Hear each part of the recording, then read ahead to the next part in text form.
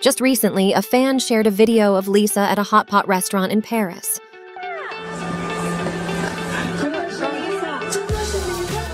Lisa was accompanied by one bodyguard and a girl who had also been with her while watching a football match some time ago.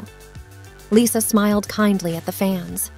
And the funny thing is, everyone in the restaurant was shocked. We can even hear glass shattering.